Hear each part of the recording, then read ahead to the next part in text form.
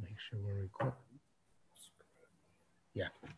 Okay. So another installment in our Chabad Moshiach series. So we are now looking at the Gemara Sanhedrin Daf Tzadi Ches Amud Beis. This is the bottom. Now let's start a little bit before this actual sugya, where the medium lines. Amrav Gidon Marav. Do you see that? Yeah. Amrav Gidon Marav. Asidim Yisrael the Achle Shnei Moshiach. The Jews are eventually going to have the pleasure of eating the days of Moshiach. Amrav Yosef Shlita. It's obvious. Elamano Achilu. Who's going to eat it? Chiluk Ubilik. The question whether Chiluk Ubilik actually has any significance or not. Rashi says, so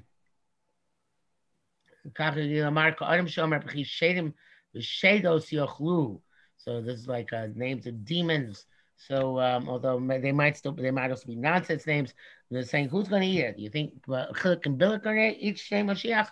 So the Gemara says Fukim Rabbi Hillel, the Omar Moshiach Lisosh Kvarchlu Mechizka. It's very mysterious, Rabbi Hillel. It's very mysterious Shita that there is no Moshiach Yisrael because they already ate at the time to Chizkiah, meaning that the days that there are no Yemos HaMoshiach. Not that there's not going to be a Mashiach, of course, that's be a Mashiach, but there are no Yemos HaMoshiach. In other words, Mashiach will come in the year 6000, and that's that. No Yemos HaMoshiach. There are no days of glory for this world.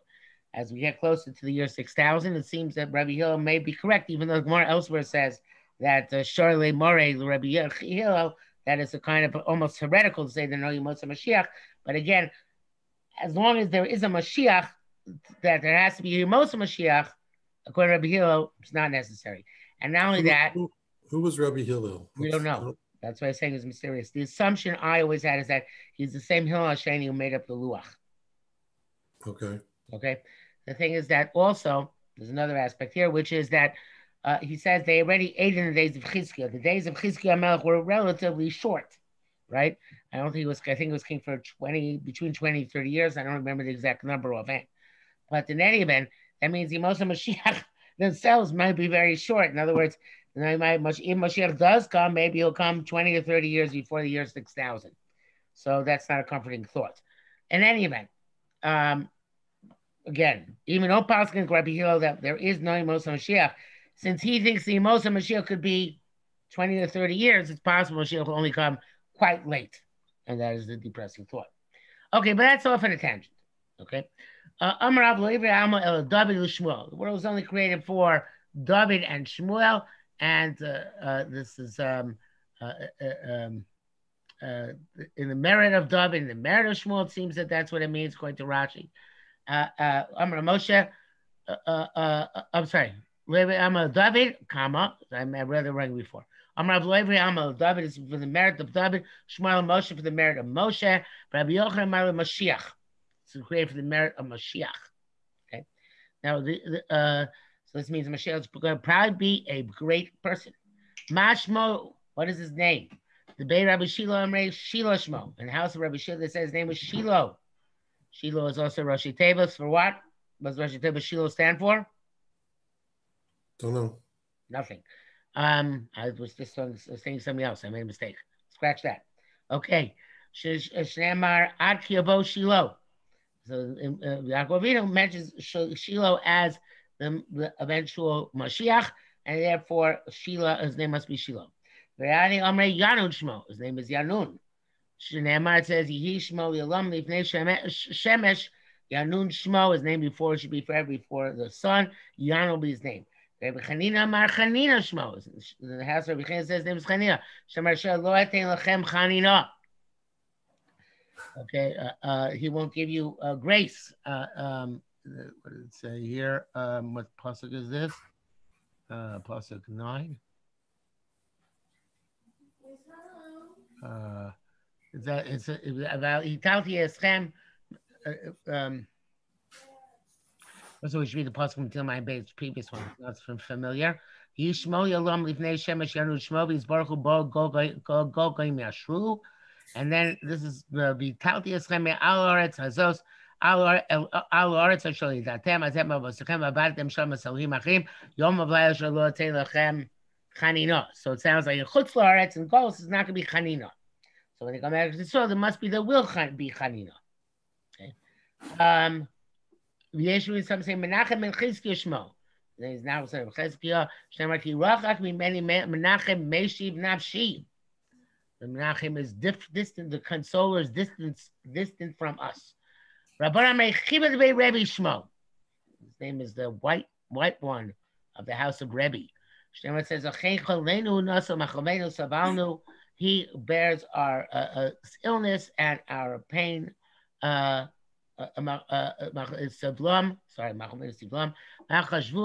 consider him Nagua, that he was a leper, Muka Elokim, smitten by God, and afflicted, and Saraz is Chibra, is white.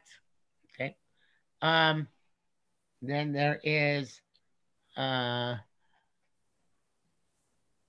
let's see Rashi here before we get to that. If you take a look over here, Rashi says Yanun Shmo Kamo Yanai Kol Chadei Doresh Achar Shmo. So each base medrash would bedarsh in the psukim based on the name of its Rosh Hashiva, of its Rebbe. So very often I noticed that, in my opinion, erroneously, to mean that these Talmidim consider their Rebbe to be Moshiach. So much so that I've seen, I believe, somewhere or another, and I might be mistaken, but I believe I've seen that Talmidim have an obligation to believe that their Rebbe is Moshiach. So, and certainly that was just a hop, skip, and jump away from Hasidim being obliged to believe that their Rebbe is Moshiach. This is not true. The fact that the simple meaning of Gemara is not that they thought that their Rebbe was Moshiach, but they were giving cover to their Rebbe by expounding the verses to tell us that Moshiach's name would be similar to their Rebbe's name. Okay? Okay. Next. Back to the Gemara.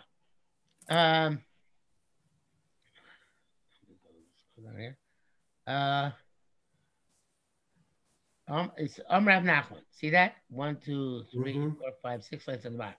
Rav Nachman. Imin chayayahu. If it's somebody who's alive, could go on honor.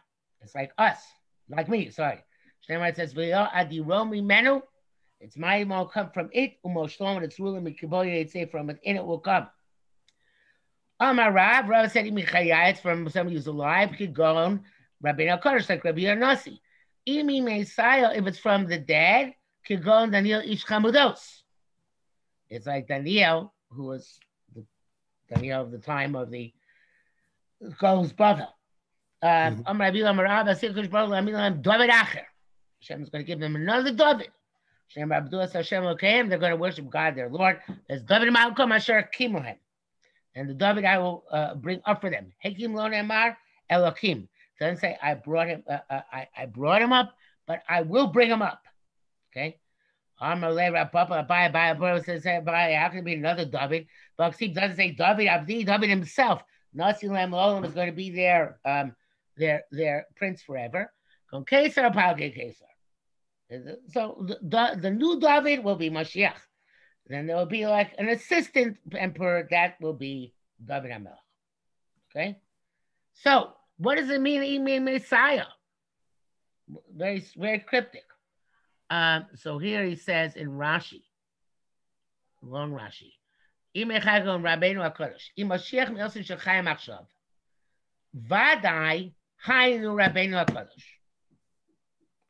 okay, so Moshiach is alive. It must be Rabbeinu HaKadosh. It must be Rabbi Yeranasi. Why? The Sobel Tachluim, he bears suffering. The Chazi garment is completely pious. Okay, so this, if Moshiach, when first time Rashi said, if Moshiach is alive, it's Rabbi Yeranasi. Okay, Vadai, Rabbi Yeranasi. Right? If Moshiach, and then, if it's some from those who already died, Daniel is Chamudos, would be Daniel. Shenida Misurim, who was afflicted also, by being thrown into the lion's den. The Chassid Gomer Haya, it was a complete pious person. V'hai kigon lav dafka. According to the first Shan Rashi, kigon is not not significant. Meaning, according to the first Shan Rashi, they're identifying who Moshiach is. If it's somebody who's alive, it's a Nasi. If it's somebody who's dead, it's Daniel. And the kagon doesn't mean like somebody like, but that person himself. According to the second Shan Rashi, Lishan Kagon Rabbeinu HaKadosh, Klamar, meaning, if we want to bring an example of somebody amongst the living who is a possible candidate, who would be a possible candidate for Moshiach, somebody like Rabbeinu Nasi, Rabbeinu HaKadosh. And if we want to bring a sample from somebody who's dead, Daniel Ishchamuros. It's like Daniel, the precious Daniel from the times of yore. So according to the first Shan Rashi, there's these they were identifying Rab specifically, right?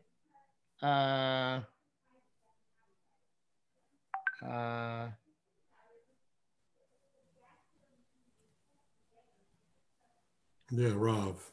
Who said it? Rav. No, yeah. Yeah, Rav. Yeah, Rav said it's Rabbi Nasi's alive, it's Daniel, but somebody who's dead. Now, there's a question: why would Rav choose specifically these two people? That's a good question. But but he's saying they're definitely either this one or that one. According to the second Shan Rashi, it seems much more palatable, right? It's not actually one of these two people. These are examples of who it could be. Well, the first shot in Rashi, then what does the Lashon Kagon mean? That's what I don't understand. Right. So I don't know why it's there, but he says explicitly Kagon is Lavdafka. So this Kagon would not mean like it normally means like, but such as. In other words, i.e. No, e.g. instead of i.e., right? Namely instead of for example. E.g. is for example. E.g. is for example? Yep. What's i.e.? That is. Okay, so the other way around. Okay. So Kagon could mean either e.g. or i.e., and that's not going to be between the first Shan Rashi and second Shan Rashi. I don't see how it means that is. Kagon is always for example. That's what you think. That's how Rashi's teaching here. So explain. So read to me the Rashi because I didn't see that in Rashi. Look at Rashi. Rashi says, "V'hai kigon lav dafcha," just before Lishachrina. What does that mean? It means don't think kigon means that it's an example. Kigon means that it is. I know kigon usually does not mean that, but that's what Rashi's saying it means here. Okay. Okay. Now. Here's something from, not this one, from some Lubavitcher source, Chabad B'Yisrael, sounds like Chabad in Israel. So if you take here, Ashelahi, you see that? Yes. האם אותו בשר ודם חייב להיות מישהו שזו לו הפעם ראשונה שנמצא בין החיים, או שקיימת אפשרות כי איזה מישהו שכבר נפטר מעולם, והוא יקום לתחייה כדי לגאול את ישראל. And then it brings down our Gemara, okay? And then it brings down some Zohar Kodesh, which conveniently without a source. גם בזוהר קודש מובא כי ימות משיח ויקום. כך שאכן ייתכן כי משיח יהיה מן הקמים לתחייה, מפני שיחולל את הגאולה. דון יצחק אברבנאל בספרו... What? Where are you reading? I lost you. Don Yitzchak Abarbanel. You're not seeing what I'm saying. I see Don Yitzchak Abarbanel. Yes. Okay. Fine. It says, "Amru Masech Derech Eretz Zuta Tish'an Nichnasu Gan Eden Mechayim Chanoch Ben Yered Be'Eliyahu u'Mashiach. Vayikshel Lecha Sheyeh Melech HaMoshiach מן הקרמים בתחייה, כי כבר נסתפקו על זה פרק חלק עם ממתי גאון דניאל איש חמודות. So there's a Barbanel. This evidently says that Moshiach goes up to Shamayim and comes down again. It doesn't that doesn't prove that he is from the dead. Baal Shem Tov said to have an aliyat neshama, gone up to Shemaim and seen and talked with Moshiach. It probably means Moshiach was not yet born yet, or not that he died and ascended to heaven. So that's the Abarbanel is ambiguous, but he brings down here. Gam Galos Techemer, Rabbi Chai Echizke Medina Mitzadet Yipei Chazal Elu, Mitzenki Sharut Zush Tit Kashem, B'mikra Shetiel Am Yisrael Zuchut Gadol. Chol B'yat Mashiach Tel Chalutin Shelo B'derech HaTeva Elo Ritzufa Nisim Muflaim, and therefore there will be if there are great miracles, then Mashiach can be somebody who had from yesteryear who rises up to be resurrected and then saves the Jewish people. Okay, so before the Rebbe was Nifter, Chabad never used the first part of this Gemara, which we learned, to say that the Rebbe is Mashiach, because it says Menachem is one of the alternatives, right? And B, they explain why they would believe the Rebbe is Moshiach, because we see that every group of Talmidim pointed at their Rebbe as the potential Moshiach. Okay, because the Rambam says if Moshiach is killed, he's not Moshiach. They did not entertain the possibility that if the Rebbe died, he would be Moshiach. They just explained that he would be Moshiach. And during his lifetime. And now, one time. Well, I just missed what you said. Try again. They did not countenance that the Rebbe would die. And they usually conceded that if the Rebbe died, it would be a problem that he would be Moshiach. But then he died. So then they had to change their axiom. And the axiom now became no. The second part of the Gemara, that Mashiach, according to the first Pshat and Rashi, the Mashiach can be somebody who died already. Okay. Okay. Now, I want to add what I forgot before. Something which was no,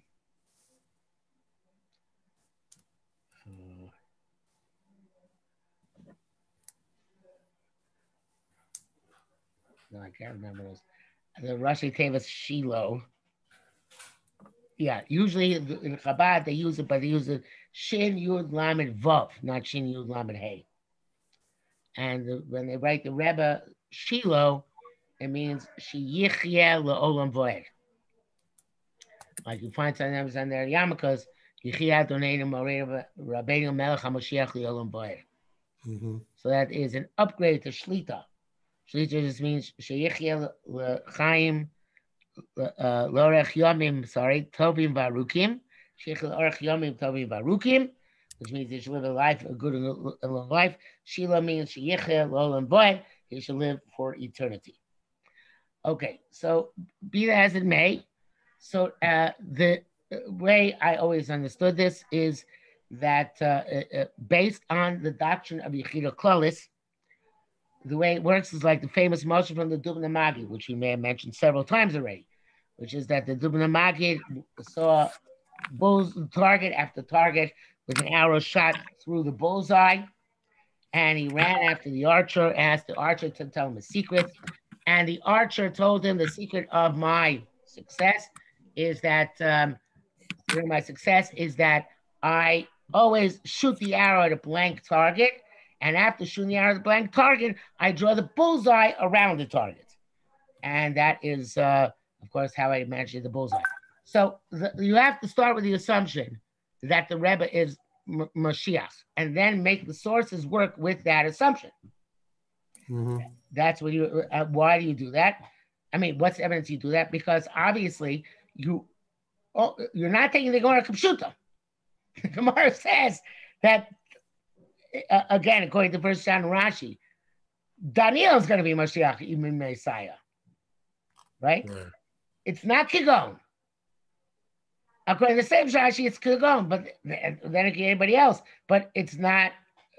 That means it's not. It's not talking about Mashiach coming back from the dead, It's talking about somebody who's alive will be Moshiach, and that person will be somebody like Daniel. Right. I don't know if I stressed that enough before. So according to the second Pshat Rashi, Daniel's not going to be Moshiach because he's dead. It's going to be somebody who's alive who's like Daniel. Right. That I got. Right. So the the question is, but if you take the first Pshat Rashi, it's got to be Daniel. Why would it be the Rebbe? So the answer is obviously that you hold that at the time of Chazal's statement, Daniel was the greatest candidate ever.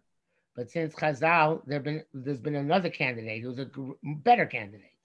But they didn't know about Lubavitch Rebbe being Moshiach. So therefore, they chose must be Daniel.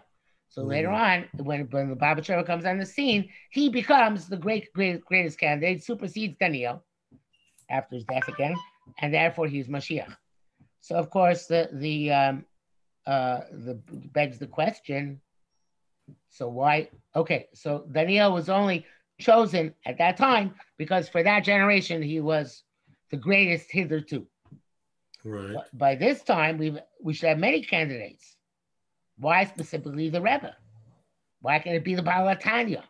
Why not the Baal Shem Tov? Right? Why not Rashi? Why not the Rambam? Why not the Ramban? Why not? I mean, if we're talking about Chizkiah, why not Chizkiah, right? I mean, Chizkiah, right? Bikshu lasot Chizkiah Mashach lo Shira, right? So yes, but the assumption is Chizkiah messed up. You got one shot and that's it. But I guess I'm just speculating. But so the point is that in terms of why would they pick the Rebbe, as it says in that on that Lubavitch website, that Nasi Ador Melech HaMoshiach, it only works with the Yechida Klos and the assumption that the Rebbe was the final Yechida Klos who remains the Yechida Klos for all times. So otherwise, otherwise you cannot contradict the Gemara, and say, or it would be audacious to contradict the Gemara and say it's I'm not saying right. It'd be audacious to A, contradict the Gemara, and B, say it's specifically the Rebbe. You only say that A, it's the contradict the Gemara is too, okay, and B, that it's specifically the Rebbe if you are confident that because he was the final Yechida Klos, he's got to be the one. Mm-hmm. Okay, now there's another aspect of Moshiach which I don't know if you want to deal with, which is up to you, which is which we have not spoken about yet, which is whether we have the right to demand Moshiach. In other words, we have a concept and we have a song which was popularized by Chabad. Ami so have no fear, Moshiach will be here this year. We want Moshiach now. We want Moshiach now. We want Moshiach now. We don't want to wait. There are several other songs along those lines which have been generated by Jewish songsters in the last 40 years or so. So can one demand Moshiach? Because the Gemara seems to say you're not supposed to demand Moshiach. Yet Chabad clearly demands Moshiach. Right. The question is, how do we understand that there is such a concept, and whether it is not just a Lubavitch concept, but also a generic Hasidic concept, which I believe it is. So is that something we can go into next week if you like to do that? All right. Are we going to see the Rambam next week? Besides one we already saw? We didn't get to do the Shatai Frankel in the Rambam. You want to do Shatai Frankel? Sure. Yeah, we can do it next week. We can do it now if you want, but we can do it next week. It's fine. I think next week would be good. Okay, so that gives us maybe 1 or 2 weeks more, and I will not be for our general listenership. I will not be responding to comments in this series until the very end of the series, and with the Rishusa my Chabrusa, I may actually respond to the comments on a solo basis.